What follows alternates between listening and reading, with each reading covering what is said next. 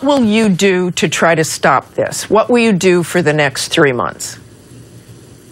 Well, first of all, I think there's still time to reach a good deal, a better deal.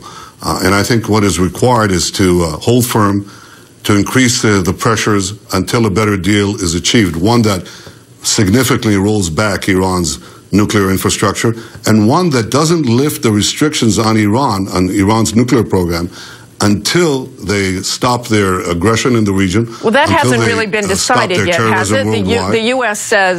says it will be phased in. That hasn't even really been decided.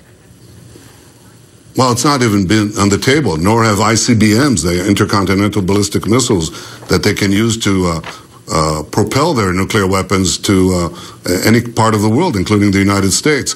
Nothing has been asked of Iran to change its aggressive and terrorist policies. Nothing. And I think it's important to change the deal, to toughen up the deal, to get a better deal, because we all prefer a diplomatic solution. But how can you do that? How can you get a deal that Iran would accept? The U.S. and others have been dealing for years, and you've got other players involved in this now. How can you get a deal that they would accept? Martha, I think that what they don't accept today, they can accept tomorrow. If I told you 2 years ago that Syria's Bashar Assad would accept a deal that takes out all the chemicals from Syria, that takes out all the chemical weapons from Syria, just takes it out, not leave inspectors or beefed up inspectors to inspect what is there, but actually take out the whole stuff, you would have said that's unrealistic. And you know what? So would you 2 years ago, it was unrealistic. Prime Minister, would you But here's what happened, Martha. Would you consider unilateral airstrikes? Well, first let me say that we prefer a peaceful solution. How did you get a peaceful solution in Syria? You ratcheted up the pressures, and when Syria saw that those pressures were raining down on them, they agreed to what was not agreed before. But part of that pressure was the pressure of airstrikes. So would you threaten unilateral airstrikes to Iran?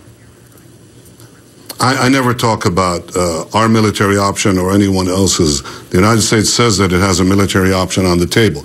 But equally, and I think no less effective, have been the crippling sanctions that have only been applied since 2012, crippling financial and economic sanctions, especially on the oil sector. And with the drop in oil, those sanctions have become even more effective. That's what got Iran to the table in the first place.